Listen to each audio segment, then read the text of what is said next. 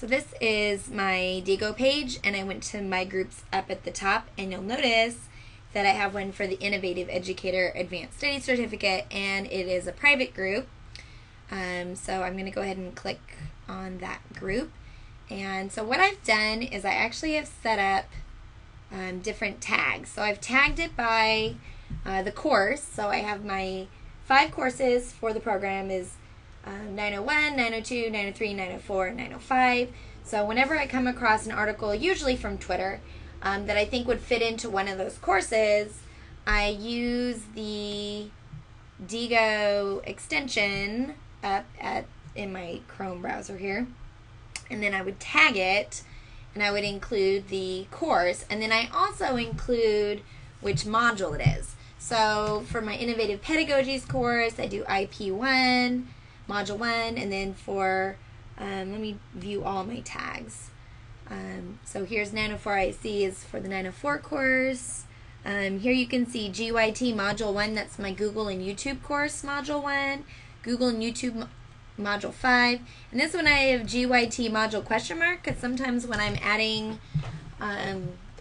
tags, I can't remember which module it would fit in, so then I just later go back and I do a search for the ones that have the module question mark, and I sit there with the syllabus next to me, and I assign them properly and delete out that tag. And so then I just try and tag it, so as they like, oh, I want to look up stuff on games or gamification, they can just, obviously tags help them to do that. But what their assignment is say that they are in the 901 course, they would click on that tag, and then here's all the links for that course.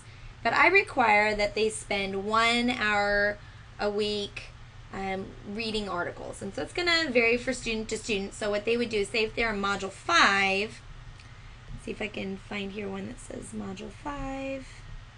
Let's just go with Module 6. So you would just click on this, so that I'm now looking at just tags that are IP Module 6, and so they're filtered down so they can look through and they can choose which ones look the most interesting to them. So you'll see that we've added some links, and then we give a little comment about why we like it.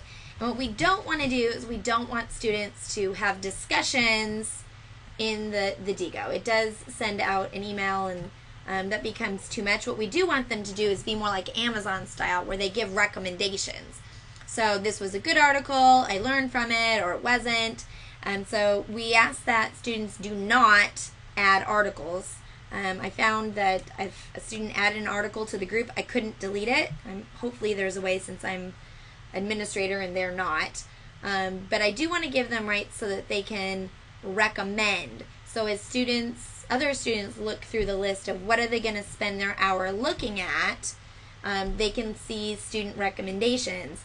And then maybe a student said, hey, this article is 5 years old, it's totally outdated.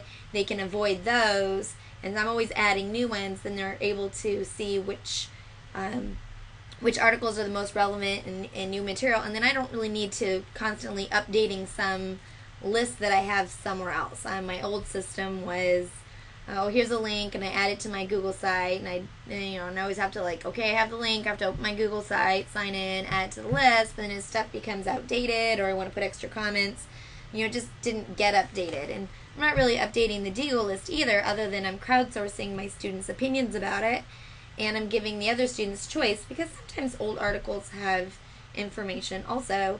So what they would then do is get the link to that, and they would blog about it, blog about the articles that they read for their hour a week. So that was what their assignment was.